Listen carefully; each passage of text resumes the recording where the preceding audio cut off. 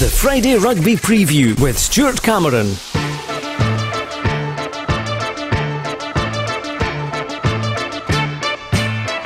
Hello and welcome to the Friday Rugby Preview. Robin Purdy joining me this week again, and the big news from last week in Clubland was Peebles getting promotion by winning National 2 thanks to a big 67-12 win at Aberdeen Grammar, and they got the bonus point victory they needed to give them an unassailable lead at the top, and they'll be playing National 1 Rugby next season. Well, Robin, that was the big news this week for sure as far as Borders teams were concerned. Certainly was, and great to see. Congratulations to Peebles, and in a resounding manner as well. 60-odd points. Talk about a way to take the pressure off. Get some. I think Aberdeen scored first, but then they obviously hit their straps and got right into it. And yes, a big old bus journey back down the road, I would imagine. But no, they've gone up there and they've done it without two of their most influential players, if you like, as well, Matty Carrier and Ross Wolfenden. So yeah, brilliant. Been great all season. They've been a pleasure to cover the times I've been there, and yeah, huge congratulations to them. They've done this against some really big teams as well. I mean, Falkirk, Newton Stewart, they're all great size. Lass Wade, some great rugby from them this season, but they finished at the top of the pile. Oh yeah, it's been a tough division, as you say. They're decent teams in there that have had a bit of a ding dong against each other until a couple of them fell away towards the latter end. But yeah, that just makes it all the sweeter. I think they've done it when the pressure's come on, none more so than at Kirkcaldy a few weeks ago. And that. They've not run away with the division. They've not done an air. They've done it. They've had to go to the end, and that's to their eternal credit. Yeah, I mean, that Kirkcaldy match, just to set the scene, of course, going into injury time, they were 2 scores behind. They had to score a couple of tries. They did through Matty Carrier, and that certainly showed the character. And of course, that's what's made it all happen at Aberdeen, because without that, they would have been gone another week. Yeah, that was the big one. And I think they came under the cosh a wee bit at home in the draw at times. Against Newton Stewart as well, I think. So yeah, they've toughed it out when they've needed to. Well, Hawick beat Dundee 36 points to 0 away from home to progress to the semi-final, where they'll play Curry on Melrose Sevens Day. And in the League Cup, Berwick bowed out at the hands of Boroughmuir in a game played at Marside instead of Meggetland. So mixed fortunes there. Yes, don't think Hawick were ever going to come in under any real danger at Dundee. To nil any team is a good result. And yeah, I don't think there's ever any doubt of a banana skin when you've seen the team and the squad that Hawick sent up there. My word, it was fully loaded. They were leaving nothing to chance. But yeah, the double remains on for Hawick, and Berwick have remained in their league, and that's been the absolute main thing. To have gone further than the cup would have been a cherry on top, but Berwick's work is done. So turning to this weekend then, and it's the start of the Inter-District Championship with Edinburgh hosting the South, and a game to be played tomorrow at Stonyhill in Musselburgh. Here's the squad at fullback Kirk Ford, wingers Josh Welsh and Callum Anderson from Selkirk, Andrew Mitchell and Dwayne Patterson, the centre partnership. We've got Andy Tate at scrum half, Aaron McComb, the vice-captain, also from Selkirk, at standoff. In the pack, a front row from Hawick, Sean Muir captain, Fraser Rennick and Nicky Little in there, Andrew McComb and Keith Melbourne 4 and 5, Bruce McNeil 6, Angus Dunn 7 and Jay Linton 8. And well, it's a very strong bench, isn't it? Russell Anderson, Grant Shields, Ross Graham, Dalton Redpath, Callum Rennick are the forwards. You've got Douglas Crawford, Struan Hutchison and Frankie Robson as well in the back. So it's a pretty tasty squad. It's a strong squad, as you say. It's a really strong bench. There's some grunt on that front row. They're to come on off the bench anyway, that's for sure. And yeah, it's a strong squad. I think, if we're being honest, I don't think anybody, as we do, and that's part of the fun of the District Championship. The group chat is all about pick your starting 11, all that kind of stuff. I don't think anybody would have been bang on the money this time, but it's a strong squad. But then again, you look at I've not seen Edinburgh's named squad yet, but I think their wider training squad was every single player that's ever picked up a rugby ball in the last 10 years in the. It was big, wasn't it? The district of Edinburgh. But you look at some of the names in there; they're going to have a strong squad out. Robbie Chalmers and Charlie Brett, and of course the Musselburgh guys, the Badenhorsts and the Paul Bogies, who were in the South setup last year, who in Musselburgh now, of course, fall within under the Edinburgh umbrella. So it's going to be a tough game up there on Saturday. Tell you what was very interesting as well, because as I say, if I was picking my 15, it probably wouldn't have been that.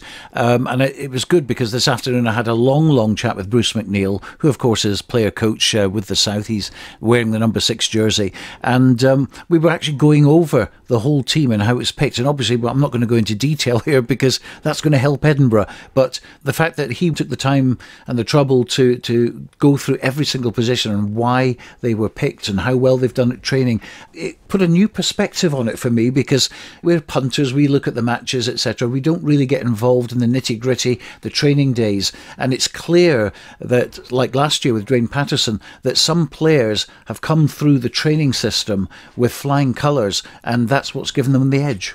Oh yeah, and we're all armchair quarterback. Everybody's an armchair quarterback, aren't they? Us included. And absolutely, there will be reasons for all the inclusions. And congratulations to all the players that are named in the squad as well. And yeah, there will absolutely be reasons. And Graham Dodds is always a big advocate, for example, of you just get your best players on the pitch, and if has to be a positional change to get somebody in, then there's a positional change. So yeah, there might be a bit of that, but no, it's a strong squad. It's a strong 23, and they'll be looking to get off to a flyer.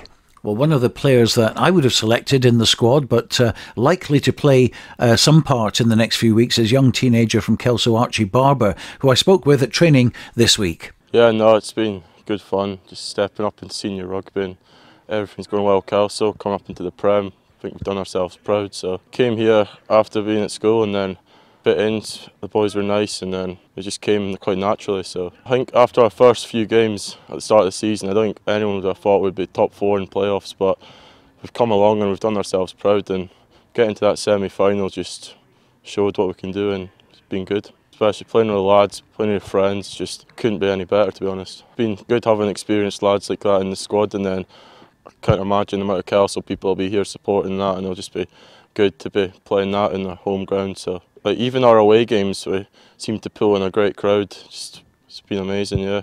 Hopefully something will come of it in the future, but just now I'm just going to enjoy it and see how it goes. Archie Barber. Well, we're covering the Edinburgh v South game from 2:30 on Rugby Radio tomorrow. You and Dale in the commentary box, and certainly one you've been looking forward to.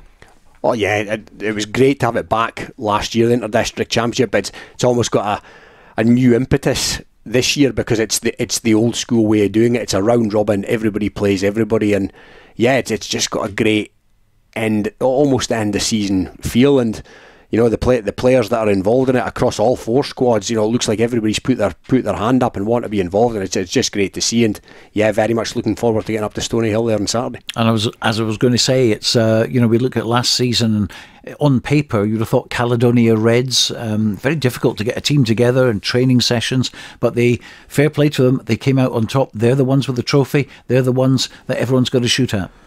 Oh yeah, absolutely. And again, you look at their squad and you think, well, who are the clubs up there, and how well have they done this season? Aberdeen, for example, and Dundee, but they seem to have done more of almost a sort of state of origin thing. And you look at some of the names. I mean, there's 3 from Curry, right in their top performers. Sam Cardosi, for a start, You're a big fan. Massive fan of him, massive fan. DJ Ennis, the centre, brilliant player. James McCaig, the Curry winger, but you've got a couple of Harriet's lads in there, Ali Johnson and Malachi Keogh and Glenn Bruff from Gala, along with the guys from Stirling and the guys from Falkirk. And yeah, the players that came together last season were fully deserving of the victory, and nobody should be fooled by the fact that Cali have players from slightly further down the divisions, because there's some good operators, and they obviously it's like they take great pleasure in the fact that they might be perceived as being underdogs, or in some way the poor relation for a bit, and that obviously gives them a bit of a boost, and anybody writing them off again this season, do it at your peril. Well, tomorrow in National League 2, it's the final match for Berwick against Lasswade at Scremerston, but Berwick aren't seeing this as a dead rubber, and as forwards coach Paul Pringle told us, they still have targets to aim for. As usual with these games against Lasswade, we're expecting a real tough encounter. There's usually very little in these, usually one score will settle it either way. We're very unfortunate not to get the win up there in the season, but we're looking to put it right this weekend and just finish on a bit of a high note. I mean, there's still the opportunity for us to go above Kirkcaldy and Stirling County. You know, could we get a win and the other results going the right way? So that's certainly the target for us. Moving on from last week, you know, just really disappointing. We played against Boroughmuir in the Cup. We played really good rugby for, you know, large parts of the game. Unfortunately, there was about a kind of 7 to 10 minute window where we felt a little bit unfortunate the first try we conceded. But then after that, I mean, all credit to Boroughmuir. They played it fairly fast and loose, got the ball wide early, and a 7 minute spell where their ruck speed, you know, was really sharp. We weren't experienced enough to just kind of slow it down, and they got another three quick tries. And although we pulled 3 back, we just came up short. So another painful one for us, but we need to take the experience away from that, just in terms of how we manage games and how we regather ourselves after a setback. But look, there's been, you know, a lot of those kind of occasions this season. Key for me is that we take all those points, we learn from them, and we move on, and, you know, we start already looking to build towards next season. So in terms of team news for Saturday, Liam Robson's back at 9, Jack Webster back at 10.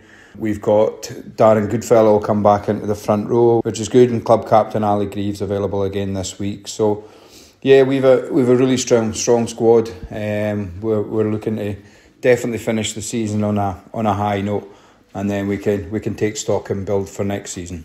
So no such thing as a dead rubber when Paul's involved.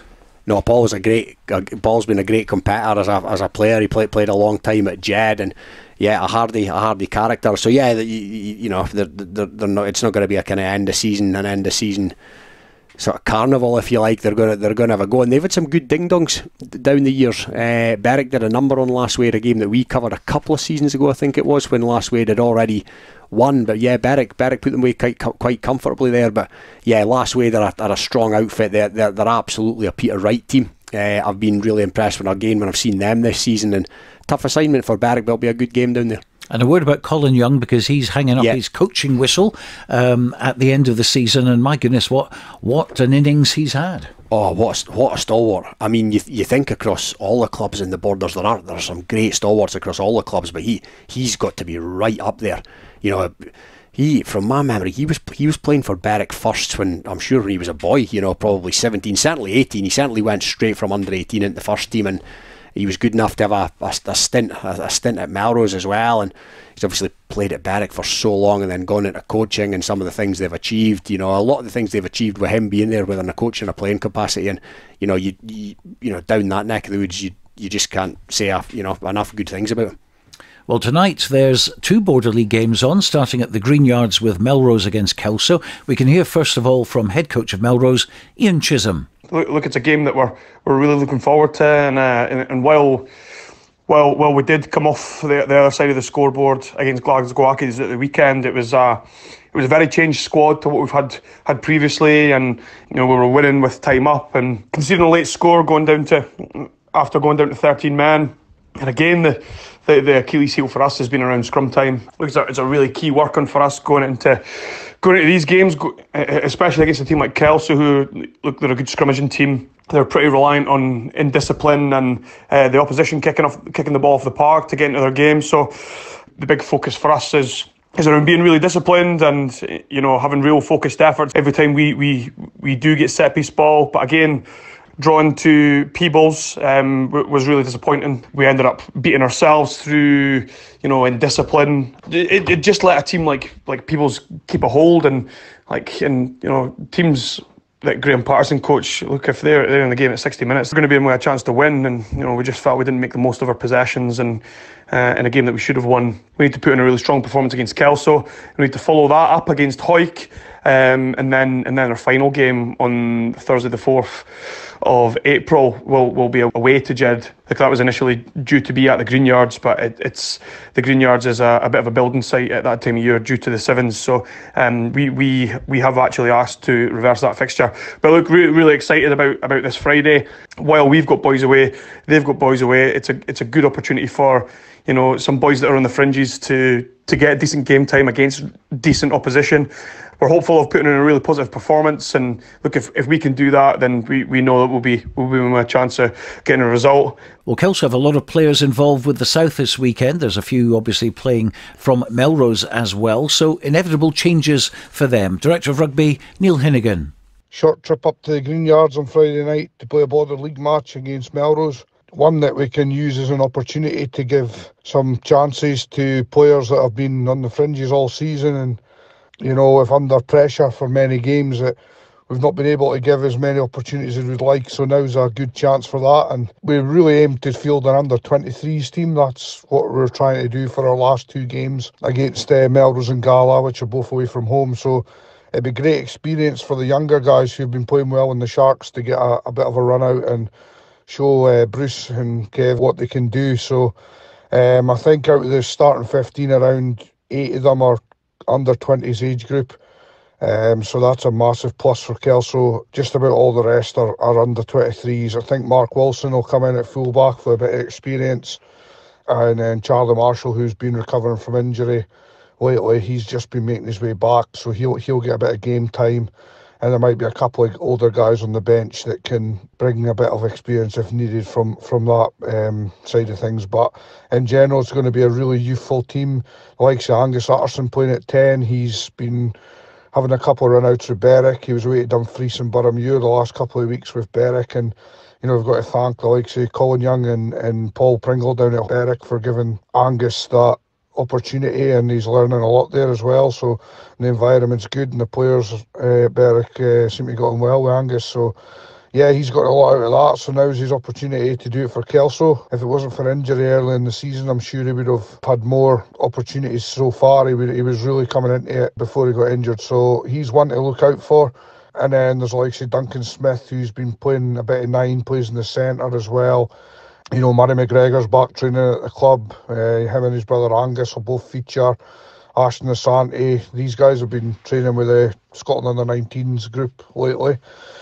So yeah, there's lots of opportunities there. I think Cammy Brown will be the sort of main man in the team. Him and Cammy Thompson will play in the back row. I think Cammy will captain the side. So that'll be another opportunity for him as well. It'll be a tough match at the Green Yards, on the 3G pitch. It'll be fast and furious.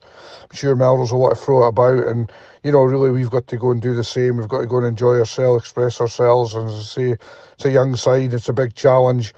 We're happy with the chance to do that. Obviously, the South of Scotland playing this weekend, we have around 8 or 9 guys involved in that. So, our hands would have been tied regardless, but we've still left a couple of other senior boys out as well. So it really is a choice really to give this opportunity.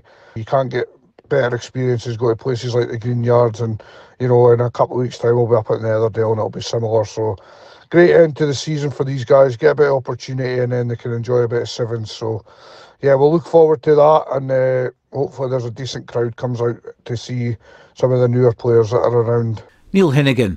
Now, Melrose drew, of course, with Peebles a couple of weeks ago, but they're the only club still really in with even a slight chance of challenging Hawick for their title, which they're looking to get their 51st Border League title. So, this is a really important one for Melrose.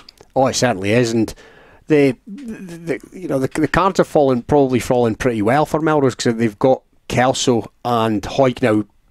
Let's be honest, if we're looking at Kelso v Melrose or Hawick v Melrose, and all teams are at full strength, and you're backing Kelso and Hawick to win those games all day long, but they're falling on inter-district weekends. So Melrose have got a squeak of a chance, but Kelso, this is a good test of Kelso's squad, and I think it looks still pretty strong on paper, and there's a lot of young lads coming in there. I think there's something like 8 or 9 boys that are under 20 or something like that, or still aged for that kind of category. So yeah, they'll be looking to put down a marker for next season. And Kelso, they're in a really good place. They have been pretty much all season, certainly in the second half of the season. And yeah, this is a good test for some of those young players, and Melrose have got a good chance, but it's going to be a tough assignment down there tonight. And yeah, here's hoping they get a fair sized crowd under the lights. Well, in the other game this evening, Jed Forest face Peebles in a very interesting fixture. The two clubs will be in the same division next season, and we can hear now from Jed Forest's Paul Cranston. Jed's only had one game in the last 6 weeks, and now we're at the latter stage of the 15th season. We've now got three Border League games in a row, which, when you've not played so much in the last 6 weeks, it's going to be tough on the players. But with extended squads of 23, it'll allow us to give some of the younger players that are coming up from Jed Thistle a chance to blood them into the squad, which we desperately need after a very, very poor season by anybody's standards. Not to win a game all season. The lads are desperate to win against Peebles, Melrose and Gala.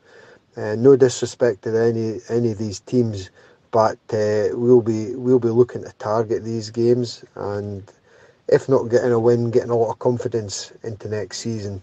And we're starting to rebuild.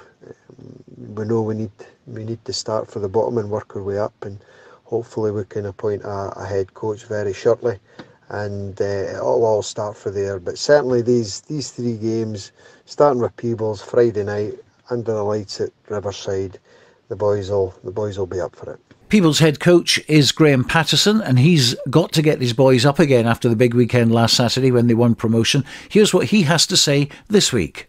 After the highs of Saturday up in Aberdeen, where we clinched that vital bonus point win to secure the league, it's back down to business this week again. Focus shifting to now the Border League. We have two remaining Border League fixtures to complete, the first being Friday night against Jed Forest, so it's going to be a big test for us again. Just like we had against Gala and Melrose, these are excellent fixtures for us. Those two set us up really nicely for that game against Aberdeen and focus the minds and bodies for that game. Now it's about setting down markers and achieving goals that we set out at the beginning of the season to compete well in the Border League. And against Jed, it will really give us a good test of where we are. They're obviously not had the best of seasons, but I'm pretty sure that they will be focused on finishing off their Border League campaign and looking to get victories, particularly against ourselves, I would imagine, and see that as a target fixture for them. But in the same token, we're looking to target these fixtures as well and go into them with a real mindset of competition for places within our squad, but also showing what we can do on the pitch to other teams as well. Training was pretty light-hearted and pretty relaxed, just flushing out some of that stuff from Saturday and the weekends, games and after-game activities. But then we'll get back really focused, ready for the game against Jed. They always offer a real attacking threat, so we know we have to be really good defensively, which has been a good part of our season in terms of sustaining defence. So we'll be really looking for the guys that are selected to maintain that focus throughout, because that's going to be a benchmark for going forward in the next season, is constantly being on your defensive top positions, and just really hammering home that phase after phase, set after set. It's not going to be easy. The physicality goes up, the intensity goes up, the skill set goes up, and now we're competing in that league higher, and this will be no different as well, obviously against Jed. Graham Patterson, well, thoughts on this one? Because obviously the big highs of last weekend, it's going to be a bit of an anticlimax in a way, and of course that will be targeted by Jed Forest. Yeah, Jed looking for that elusive first win this season, and if it's going to come at any time, you fancy that this is the game. Now, I'm on record as saying a few weeks ago, when Peebles were really strong at the top of the third tier, if you like, and Jed were struggling at the bottom of the first tier, that if I was a gambling man right here, right now, I wouldn't put 50 quid of my hard earned on Jed right now to beat Peebles. Well, this is going to be the test tonight. So it's a good yardstick for both these teams potentially to see where they are for next season, because they're going to be duking it out, and Jed will be looking to recruit, of course, but Peebles upwardly mobile at the moment, and yeah, they'll fancy this tonight. Well, no announcement yet about a new head coach or a director of rugby at Riverside Park, but good to hear last week from Captain Clark Skeldon when I interviewed him that he's going nowhere, he says. Doesn't matter who calls him, he'll be there to try and get Jed back up next season. And he mentioned about the fact that, you know, some of the senior boys, etc., they're the ones who've unfortunately been in a team that's got relegated, and so he feels it's the duty to try and get them back up again. It's interesting that he says that, and that kind of is what always is said when teams in any sport get relegated. You know, we took the team down, so we'll stick around to get the team up. I think if there's one player that could be excused from that this season of all seasons, it's Clark, because he's shown up all the time. At times when you hear there's been hardly anybody training, he's been there, you know, thick and thin, it would seem, and for a number of years as well. And I imagine his signature will be in demand. Services will be in demand for next season. So yeah, if Jed can keep hold of Clark, then they've won a watch there. Absolutely. Yeah, and Gregor Law, if he comes back from injury and stays with Jed as well, that's a formidable second row. Definitely. And yeah, if Jed have got both of those players, those two playing in the second row next season, then that's as good a second row as in that division. You know, that's a second row that is a top second row combination in the top division, let alone National 1. So yeah, if Jed can keep both of them and they can keep fit, particularly Gregor, who's had some horrendous injuries, then they can hopefully build a team around those two. Well, of course, we haven't had a Friday rugby preview because of the internationals in recent times, so a lot has happened, obviously, in club rugby. Just give us a little quick recap for those who aren't familiar with what's going on, of what is actually happening with the Super 6 clubs next season coming back into the mix in the National and Premiership leagues. The Premiership is going to go to 12 teams for one season. Melrose or Southern Knights are going to go back to Melrose, is my understanding, along with Watsonians are going to come into the division. In National 1, Boroughmuir Bears and Stirling Wolves will form part of that 10-team league, and there'll be 9-team leagues below that, and then at the end of the season it will all work itself out with promotions and relegations. We've spoken before, there's been some winners, there's been some losers. There's been a lot of chatter online that this is good or this is the worst thing that could have happened, etc., depending on who you listen to. My own personal opinion is that it's about the best that the union could have done, and they were never going to please everybody. Yep, I think that's absolutely right. There will be appeals, I'm sure. I was going to say, Stuart, I think since I last commented on it, Boroughmuir and Stirling have both stated their case, and I think particularly in the case of Stirling, you read what they're saying there and I sort of resonate with what they're saying and think, yeah, you've got a point there. You know, yes, you did park your club team, but you approached Super 6 with a view that you have a strong under-18s, you have strong Super 6, and the under-18s almost bypassed the club, and the club has suffered. So, you know, they're coming back into a lower division based on what's happened to their club team, and whether that's fair or not is, you know, for somebody else to say. But I've seen the statements from those two teams since then, and I think they've got something of a point, to be honest. Do you think there'll be any changes? There's talk of appeals and clubs coming together to appeal this and appeal that. I don't think there will, to be honest. I think the bed's been made. Everybody's going to have to lie on it. Yes, there's been those two clubs in particular are going to feel aggrieved, and there's other clubs that are, you know, absolutely cock a hoop, one would assume. So, but yeah, I think it's been made, the decision, and I think we're just going to have to go through with it now, and what will be. But I fall into the camp of it's probably about as good as the union could have done. Yeah, I agree with that as well. Well, we're on air on Rugby Radio tomorrow at 2:30 through till 5 o'clock for a 2.5 hour feast of club rugby, and you can tune in at rugbyradio.co.uk or of course bordersrugby.net. Full commentary from Edinburgh versus the South from Stony Hill. I'm already licking my lips. Robin and Dale will be in the commentary box there. Hope you can join us tomorrow, but for now, from Robin and me, a very good night.